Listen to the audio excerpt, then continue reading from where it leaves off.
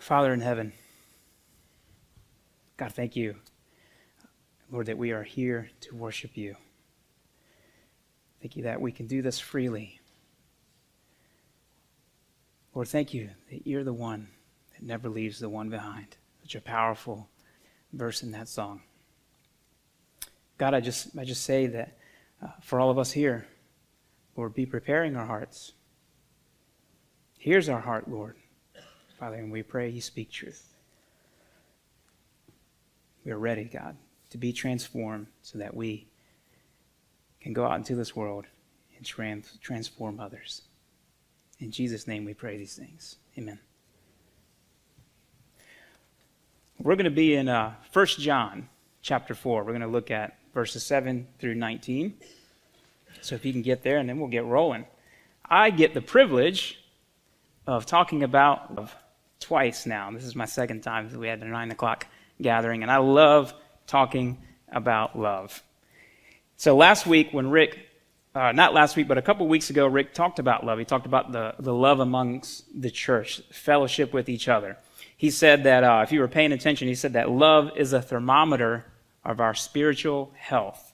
You guys remember that? Love is the thermometer of our spiritual health. We can gauge by how much we show this love. John continues this theme in chapter 4. He's talking about what this true love is, but he's switching the focus now from loving one another, this fellowship of loving one another, to really the nature of God and about the love that God shows us, shows his creation. Some good questions to ask when you're reading passages that seem to have this type of reoccurring theme is, why does the author feel like he needs to repeat himself? Okay, what is the point that he's trying to address here with talking about love again? It seems like he already got it covered, John, at the beginning, at chapter 3, and he's bringing it up again. Here's some good things to keep in mind when you're reading God's word and you see a repetition of things that the writer is trying to emphasize. He's trying to say this is really important. If God saw it to have it in there more than twice, what do you think that means for us? Means we better be paying attention, right? This is important stuff because God is letting us know, hey, it's worth saying twice, so get it in your heart. So that's why we're talking about love again.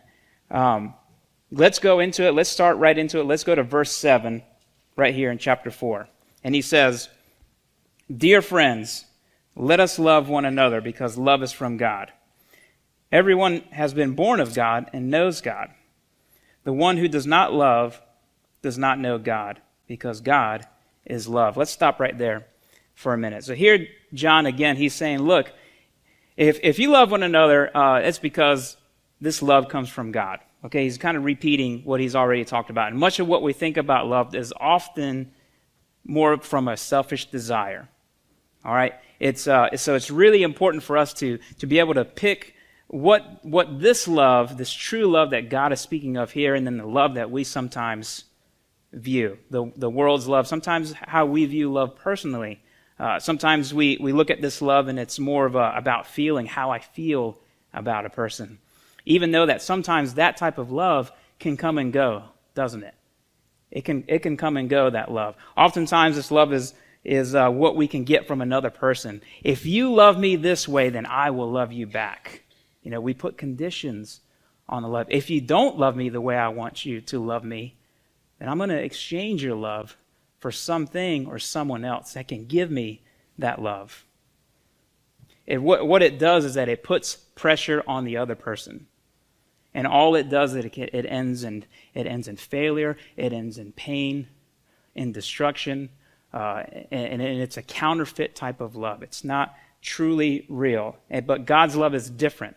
It's way different. It's not surface level. It's not physical. It has nothing to deal with what we often think about love, maybe on a sexual or romantic level. This is not the type of love that we're going to be talking about. It's grander. It's bigger than that.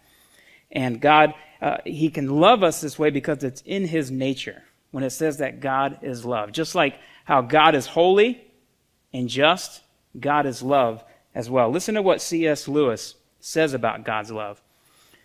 "Though our feelings come and go, God's love for us does not. And many of you know if you've been in church long enough, you know that the New Testament was written in Greek. Yep, written in Greek. And so John is talking about when he uses the word love, he's using different forms of this love, this agape love, different forms of that.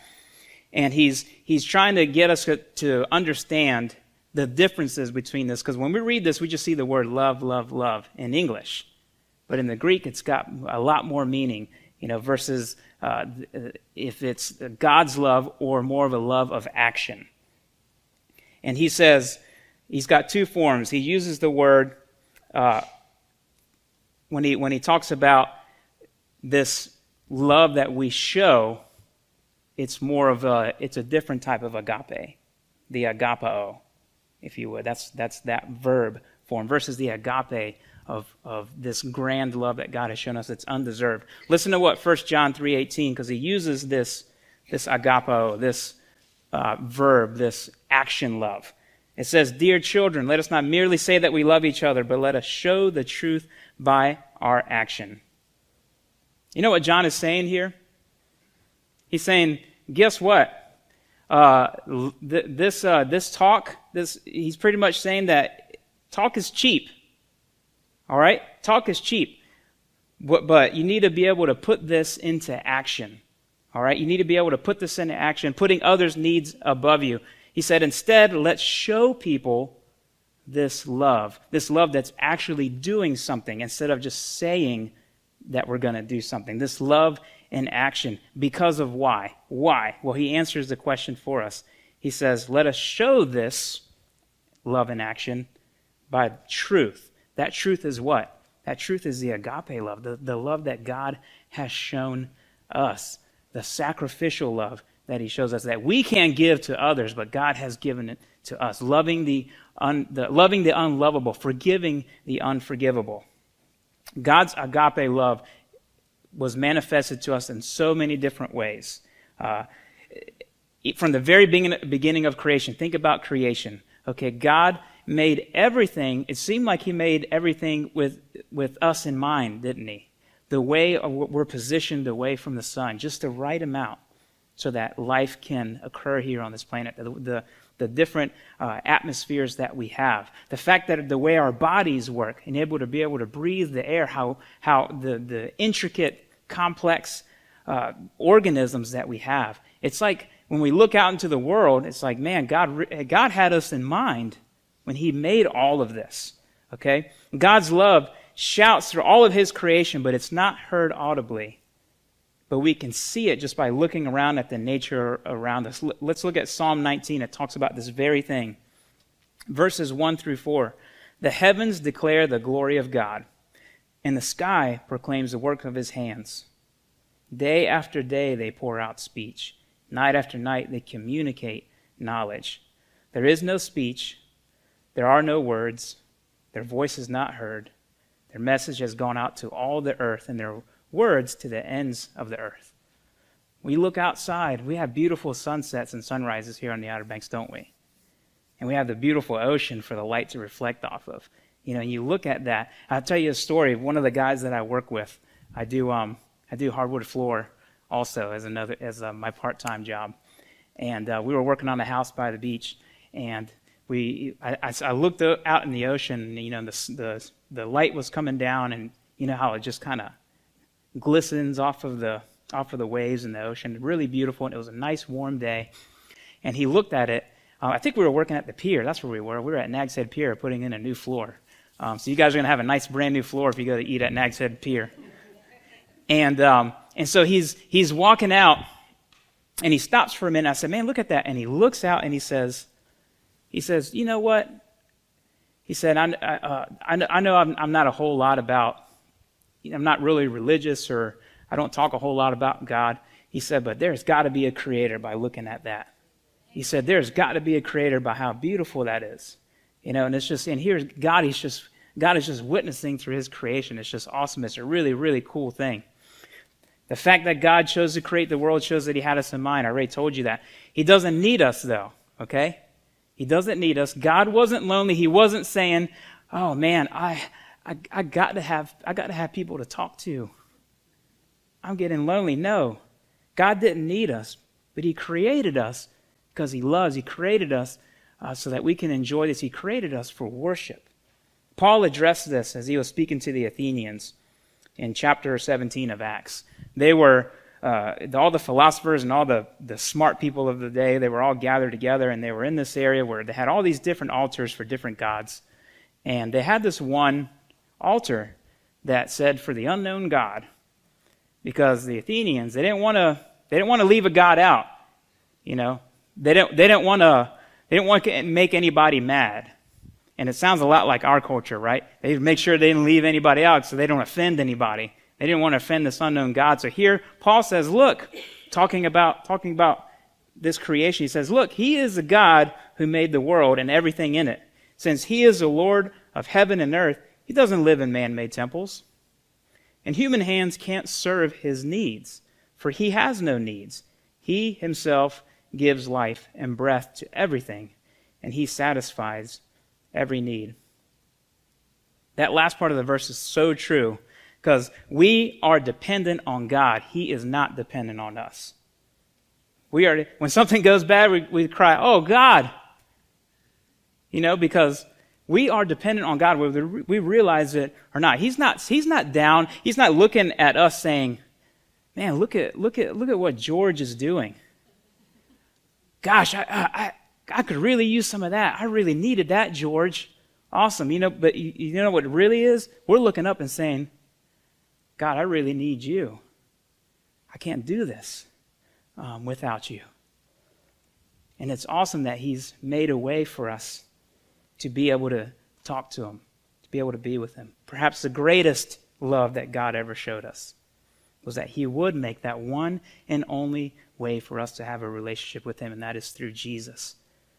Let's look at verses 9 through 11. He says, God's love was revealed among us in this way. God sent his one and only Son into the world so that we might live through him. Love consists in this, not that we loved God, but that he loved us and sent his Son to be the propitiation for our sins. That's a hard word there. I struggle with pronunciating that word. That's a big church word there, and we'll go over that as well. Dear friends, if God loved us in this way, we also must love one another. We'll stop right there. So in this verse, John gives us a definition of God's agape love. You want to know what agape means? You want to know what the true love of God is? He's got it defined right here. He's in verse 10. He says, love consists in this, not that we loved God, but that he loved us and sent his only Son to be the sacrifice for our sins, to be the payment for our sins, to take our place for our sins. That's what that big fancy word that is hard to pronounce means. He took our place. He made the way for us. And again, the Greek has so much more meaning and makes this so much a more powerful verse, because John here, he says, if we break down this verse 10, he says, love consists of this. He uses the form agape. He says, agape consists of this. This godly love, this sacrificial love that you can't give, but God has given you, consists of this. All right? That love that forgives the unforgivable. We talked about that. Grace undeserved. Then John goes to use the other form, the form and action of agape. Not that we loved God, saying not that we showed anything, we didn't demonstrate, we didn't show our love in action to God, but using that same form, referring to more showing the action, but God showed us that love. We didn't show it, but God said, I'm going to show you what true love is. I'm going to be that agape love for you. I'm going to show you that. We didn't love God. Plain and simple. We did not love God. But verse 10 ends in such a beautiful way that he loved us. He demonstrated that for us. Our God is a God of action, isn't he? Amen? Our God is a God of action. He didn't create and sit back and just say, have at it. Go. Love, because we can't truly love without first knowing what true love is. Our God is a God of action. Jesus became our payment for our sin. He satisfied that sin debt. That's what it means, this true love. And God accepted that once and for all. Listen to what Jesus, when he spoke about this very things to his disciples, John 15:13, it says, "No one has greater love than this, that someone would lay down his life for his friend." I love how the Message translation puts it. It says that this is the very best way to love, church. This is the very best way to love. Put your life on the line for your friends. Put your life on the line for your friends. Sacrifice your time. Sacrifice whatever you've got to put your life on the line for your friends. What does that look like? How can we do that? John told us this is what God is love means. Now that we know he's told us what this true love is, he issues us a challenge in verse 11. If you look at verse 11, that is the challenge. I'm going to read that to you guys once again. It says, "Dear friends, if God loved us in this way, we also must love one another." I think a better way to look at this verse, if we take that "if" out and put "since God loved us in this way, we should love one another in the same way," right? How can we meet that challenge, though, that John has issues? Church, how can we meet that challenge? First off, God has already given us what we need.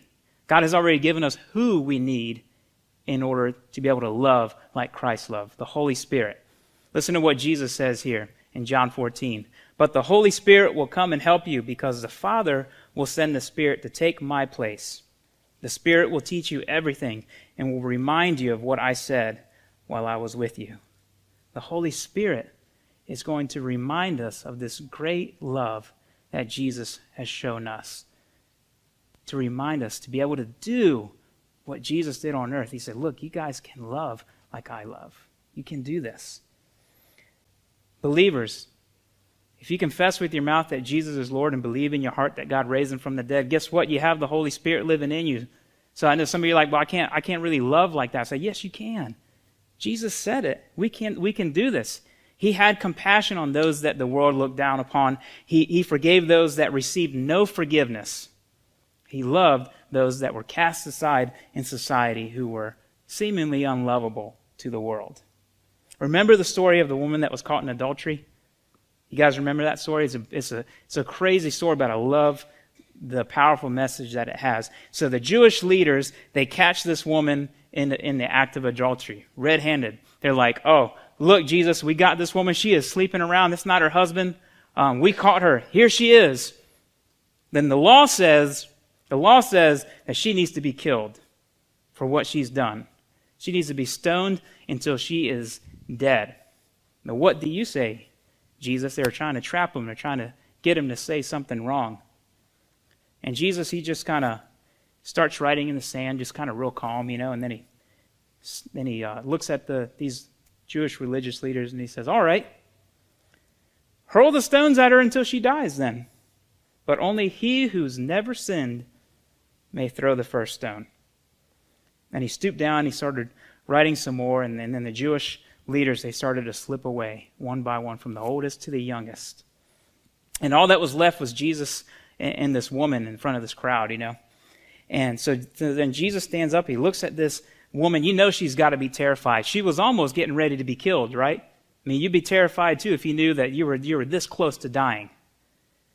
And she's just shaking and trembling, and Jesus stands up and he says, where are your accusers? Where are your accusers? Didn't even one of them condemn you? No, not one of them. And she just looks up and she goes, no, sir. Not one condemned me. Nobody accused me. And Jesus said, neither do I. I don't condemn you either. Go and sin no more. We often forget that God has shown us so much love, this type of love of forgiveness. We're all broken, so we all need to be loved as God loves. And it's a good reminder, too. I shared this with the last gathering. This wasn't in my notes. But sometimes love, a godly love, means you have to call out somebody within the body now. It's not for us to judge those outside of the church. But Jesus here, look, he showed this woman grace, right? He said, look, I don't accuse you either. I don't condemn you for what you did, but you're forgiven, but don't do this thing anymore. Don't go and sin no more. So church, listen to me, church, within our body of believers, sometimes loving like Jesus means you have to have a tough conversation with each other.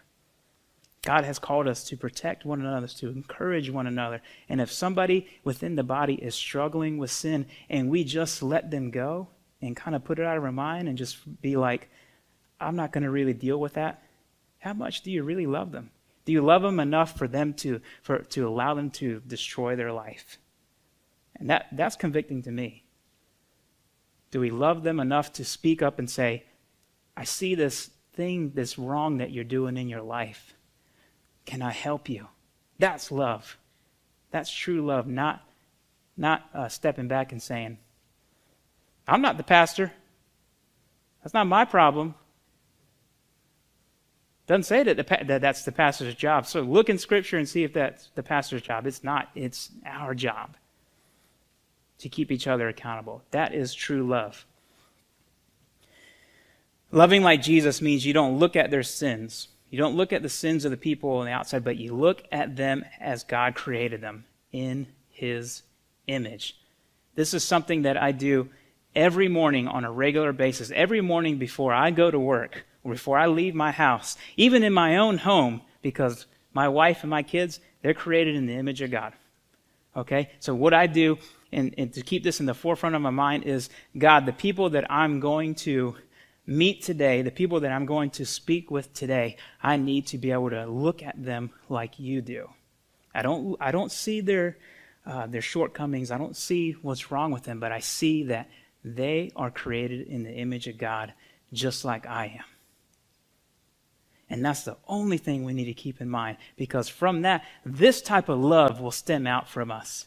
You guys understand that? If we start viewing people, because listen, if the Word of God says that He knows every hair on our head, not just our heads, but those are the people that are not believers, and all their days are numbered in His book, and they're still alive, guess what? God still has a purpose for their life. They're not dead. They're still alive. We need to help them find that purpose. And it starts with us looking at them in love and looking at them and seeing them as, here is somebody created just like I am, except I'm a sinner saved by grace. They've yet come to that point.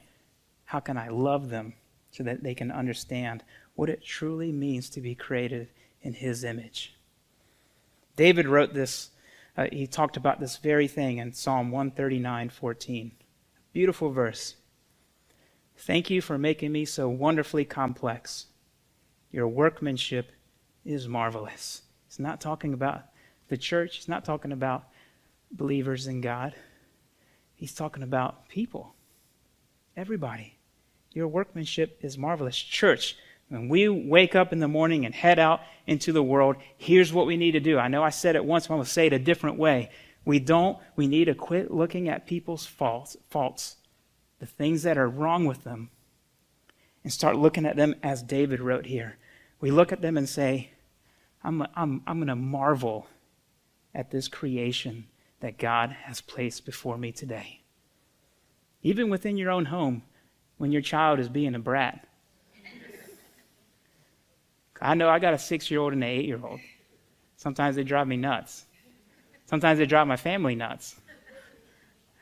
But I look at them and everybody else on the outside, and I need to quit looking at their faults and say, God, look at this beautiful workmanship that you've made here.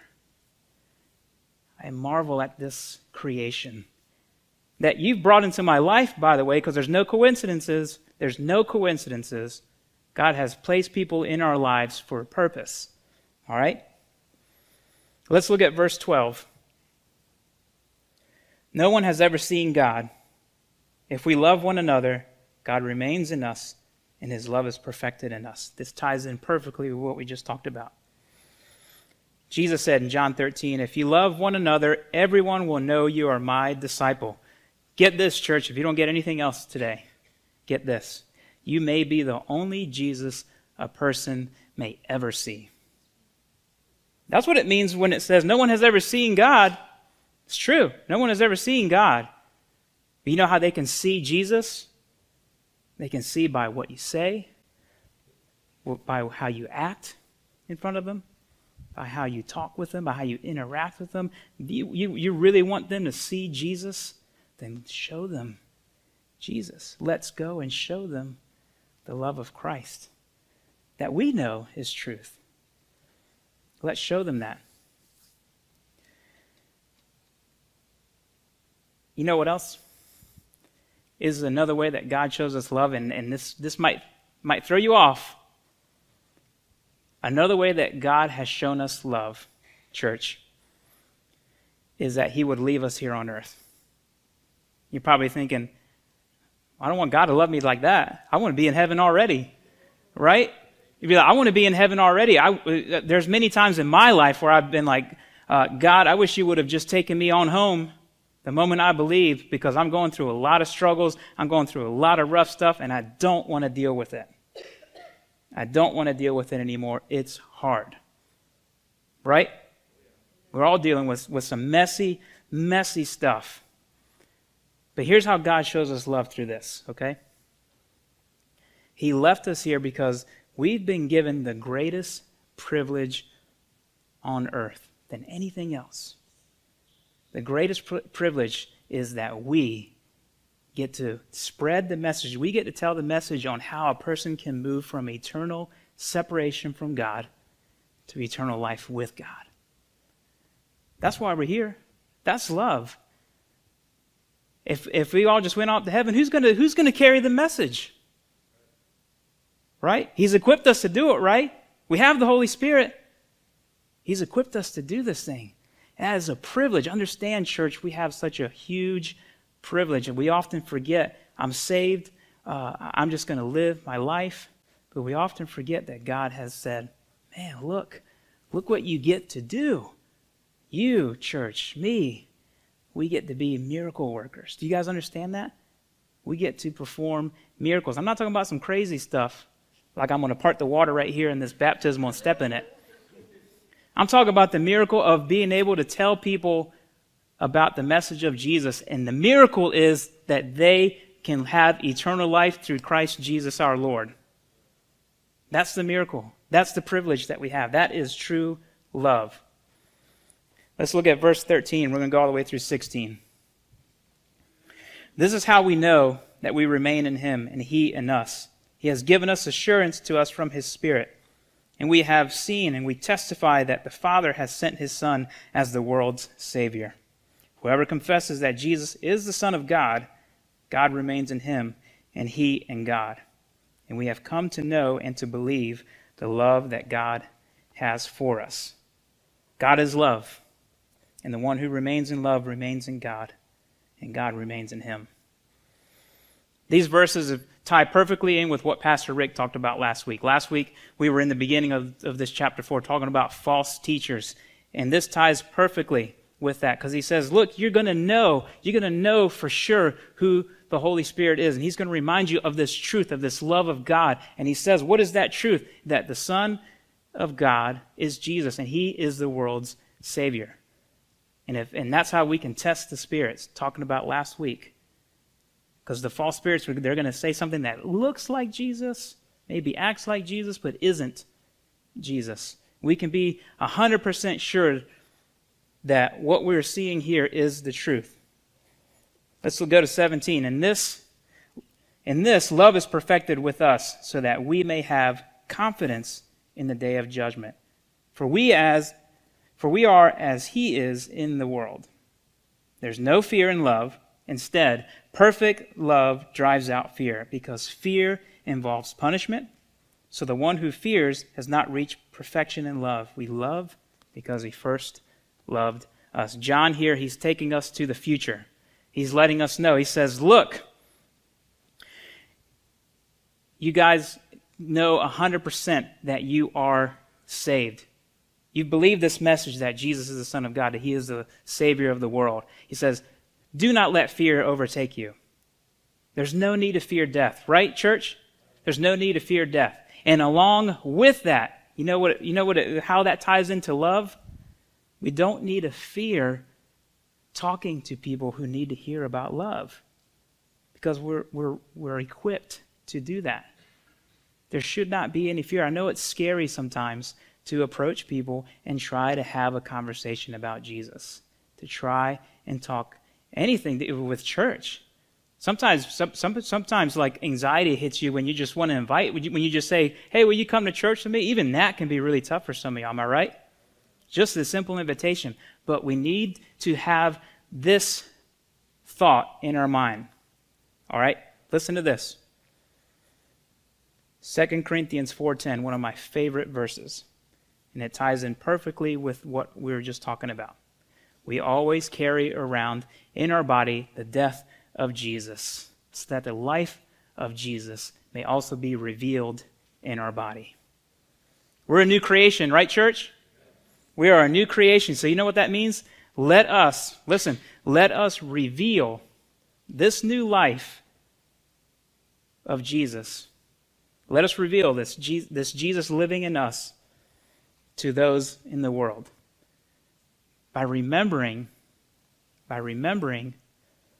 what he's done for us. Carrying around the death of Jesus in our body. If we can remember that, then we can show the world, we can reveal to the rest of the world this true love that Christ died for them too. Not just for us, that Christ died for them too. Here are some steps you can take. I'm going to encourage you guys to do this. If you want to learn to love people here within the body, the best way you can do that is by serving one another, serving in ministry. Because John is talking about loving people here and loving people outside. So I encourage you to sign up for the 301 class. Take out your communication card, write your name, and say, I want to learn how to love in ministry. And then if you want to learn to love people outside of here, we can equip you with that. If you want to learn how to be on mission all the time, not going overseas, but here, showing people the Jesus that lives within you, then I encourage you to sign up for the 401 class. Take that communication card, write your name, and just write 401. Learn to love in mission.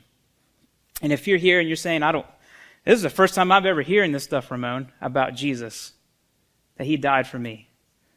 He took the payment for my sin upon himself, and that I can know God. If you want to know more about that, I encourage you to take that communication card and write, I want to know more about Jesus. Or maybe you're saying, I want that now. I believe in Jesus now. Right on there, I'm trusting in Jesus as my Savior. I'm going to be up here. The other pastors are going to be up here, and you can come talk to us about this true love. Let's pray. God, I thank you so much for this day. I thank you for your love and your grace. Lord, thank you that we have the opportunity to change lives and that you want to use us, ordinary people who struggle just as much as anyone else. That you want us to demonstrate that love. You want us to demonstrate the life of Jesus living in us. Help us to reveal that to the world. As we continue our worship, Lord, may we sing knowing that you love us so much. May we sing out that love to you. In your name, amen.